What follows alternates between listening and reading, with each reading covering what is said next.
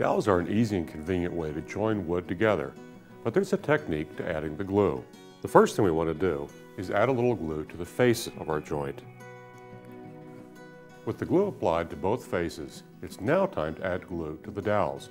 Now what we don't want to do is pour glue directly down into these holes. It's too easy to add extra glue that we don't need, and when there's too much glue in there, we add our dowels and clamp things together. If there's no place for the glue to go, well then you've got hydraulic lock, and your joint will never pull together tightly. What I'm going to do is take each dowel, and I'm just going to dip the end of it, just a little bit, into my glue, and insert it into one side. And now I'm ready to join my two pieces together. I'll add some clamping pressure, and with that we have a dowel joint with the right amount of glue that'll do the job for us. Find more tips at Titebond.com.